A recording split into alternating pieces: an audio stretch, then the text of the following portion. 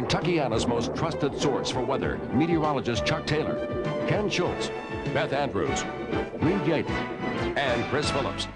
The WHAS 11 Storm Team. Well, the changes we have been talking about, well, they're underway. Started about 15 minutes ago, as a matter of fact. Here's next rad Doppler radar. The movement here represents about a 45-minute period. You can see really the thunderstorm areas have been weakening in the past 45 minutes. Heaviest rain right now through the central part of Jefferson County. Raining very heavily at the moment out in the Iroquois Park area. Getting some good rain down in Valley Station. Those of you in the eastern part of the county, it's raining there lightly. The rains will increase in intensity before long. Temperatures tell a large part of our story at this hour. You can see it's still very, very mild. 60s all the way up through Columbus, Ohio. Back behind the front's going through Evansville now. They're down to 57 already.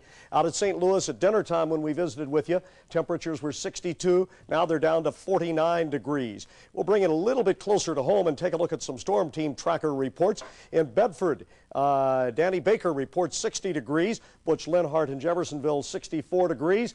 And birthday wishes tonight. One of my storm trackers, Bill Newkirk, just talked to him.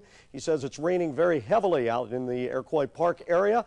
It's 67 there, and he says the temperature is falling even as we talk. 63 today, Bill. Have 63 more happy ones. Let's take a look at ViewerNet, live ViewerNet report.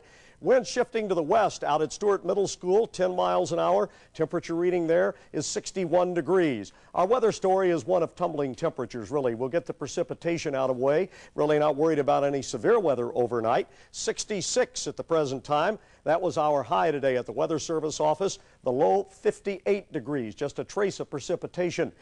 The satellite images go into motion, and you can see the clouds build in. Some thunderstorms brew up out to the west, but with not a lot of heating this time of the year, they really don't get that much energy in them. They tend to die out rather rapidly. Quick look shows the cold front passing Evansville. It's on its way to us. We'll pass through here around 2 a.m., and with it, colder air moves in tomorrow.